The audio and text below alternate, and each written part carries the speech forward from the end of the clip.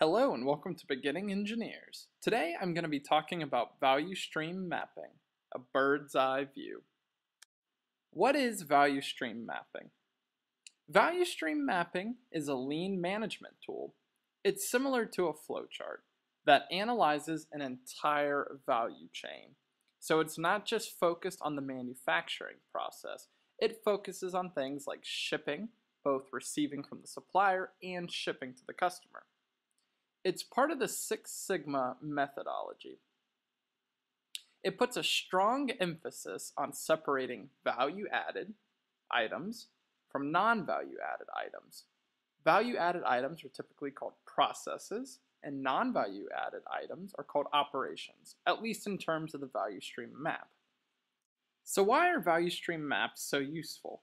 Why not just do a value-added versus non-value-added analysis on a single process? Well, sometimes it's good to focus on the highest level, to have a broad picture. So instead of focusing on a single operation, value stream maps let you identify waste from supplier shipping all the way to delivery of the finished product. It's a very high-level management tool that gives you an area to focus on, and then you can get more specific later. It also helps with planning. So it helps you identify where to focus future Kaizen, which are improvement projects, with a big picture focus. Maybe a lot of your issues come from shipping. So improving your manufacturing is not going to have that big an effect. Focus on the shipping.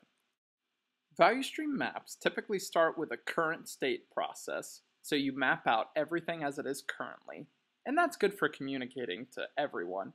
Here's how we operate now. Then you have an ideal, so in a perfect world, how could this company operate?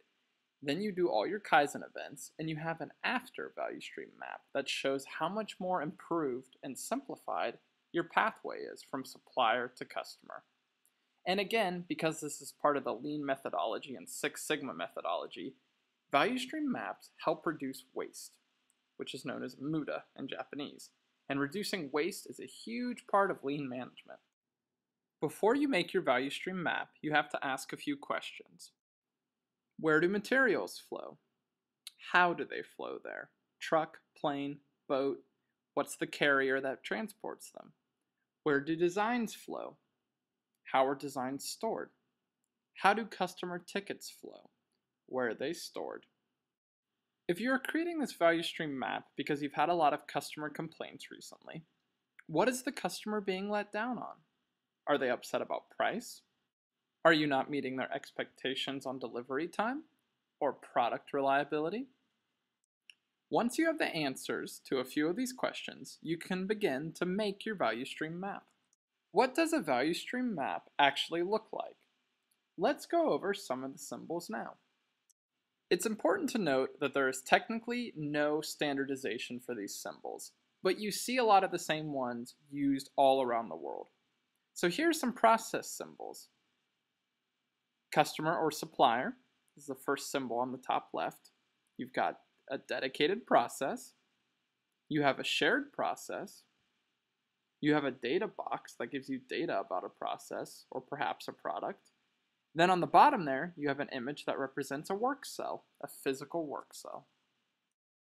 There are material symbols. First, we have customer or supplier inventory. We have the flow of shipments. You have a push arrow for item movement within the facility. You have a supermarket for items you need for manufacturing. Material pool for when material is needed. FIFO lanes for when things that come in first need to go out first. Safety stock. And of course, external shipment. Moving on to information symbols, we have production control, manual information, electronic information, production Kanban, withdrawal Kanban, signal Kanban. I won't go into the rest. You can see them there on the slide. I'm not as familiar with information symbols, so I can't really explain too many of those. Some important ones to note, I really think, out of the general symbols, you have the Kanban burst. That's a pretty typical symbol for presentations and such. When you have some sort of improvement project going on in an area, it draws your eyes to that area.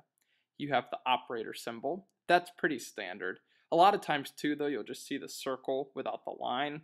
Either way, it's a pretty universal symbol for an operator. And on the far right for general symbols, you have a timeline.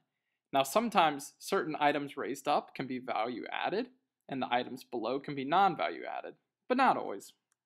When it comes to value stream maps, I will say a timeline is one of the most valuable things you can have on the map, because timing is very important, both internally and to the customer. Thank you so much for watching this video. I hope you now understand the broad value and applications of value stream maps and some basics about how to make them. In reality, they are a pretty easy tool, and even if you don't use them perfectly, they can still have a great effect. Have a great day.